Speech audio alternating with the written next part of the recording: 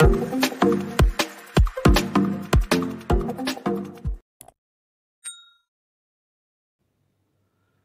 to our channel. In this session, we are going to discuss about storage allocation techniques.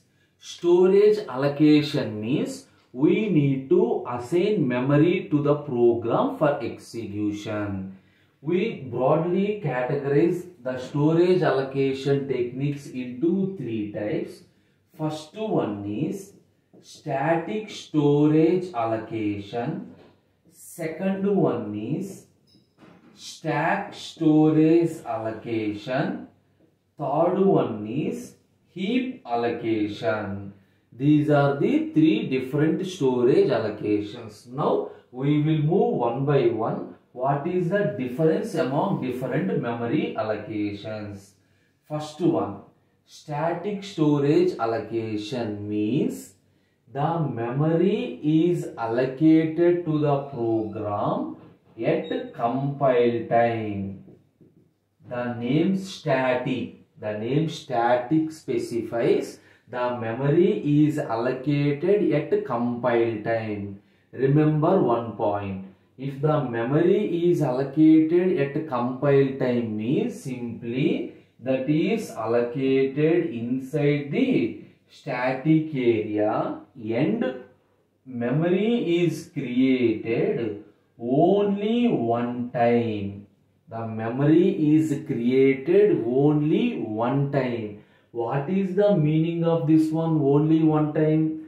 For example, if I create some memory in the static area, if I call the particular procedure, after completion, suppose I will move back. Again, if I call the same procedure, means it retains the previous values. Clear? Retains the local names. Retains the local name. Why? Static means the memory is available throughout the program.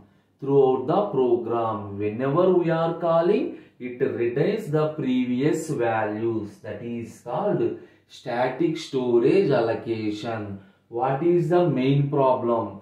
The main problem is only one time is allocated and at the same time the size is fixed. Fixed means before allocation only you need to mention the size of the memory. Size, how much I required. Suppose coming to the concept of arrays. Arrays is a static memory allocation. For example, you have to declare int a of 5.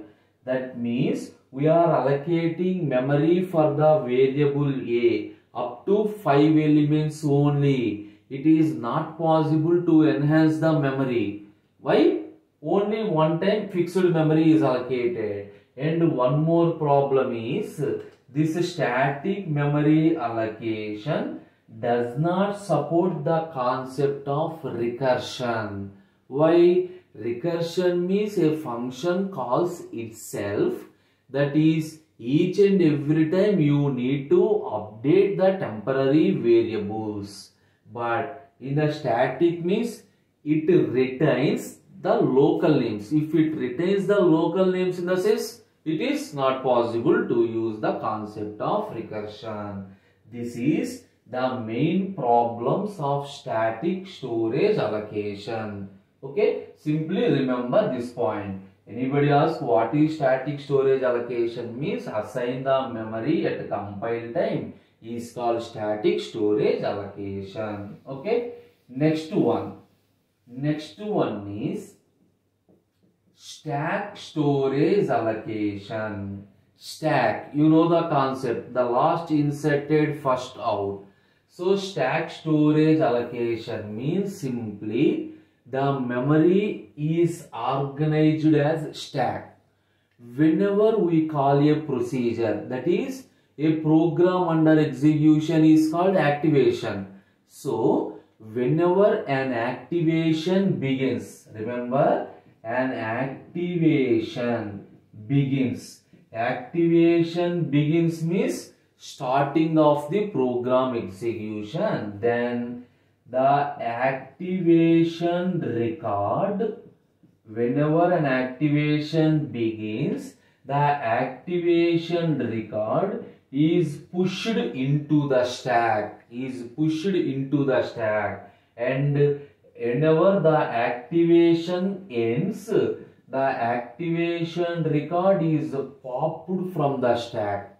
That means each and every activation, it pushes the record into the stack. Once the completed, it pops the record from the stack. That means it does not retain the local names. Each and every time a fresh memory is allocated. Each and every time a fresh memory is allocated. It does not retain the local name. In static, the local names are retained, but in stack, the local names are not retained. In what situation you are using? This is the place. The main purpose for static stack storage is recursion. The stack storage supports the concept of recursion. Okay. Now, finally, we are moving into third one. What is third one? Heap storage allocation. Heap storage means the memory is allocated to the user at any time depending upon the requirement. Suppose right now I need some 100 bytes of memory allocated. So during the program execution, if I want additional memory, no problem, it can add the additional memory. So simply, what is heap storage? Heap is dynamically allocate the memory. Dynamically allocate the memory. So if it is dynamically allocate the memory means it overcomes the problems of static memory allocation. That means no need to mention the size of the memory in advance. Whenever I require, I can improve the size, I can increase the size. So heap means dynamically allocation of memory at any time during the execution of the program. Now this heap also supports the concept of recursion. Now clear? These are the three types of storage allocation. Observe the difference among these two. Static means compile time, that is fixed. Heap means runtime, that is not fixed. We can change according to our requirement. Stack means this is a completely different scenario. Stack main purpose is to push the activation record, and then after completion of the execution to pop the activation record, we are using stack memory allocation. These are three different storage allocation techniques. Thank you.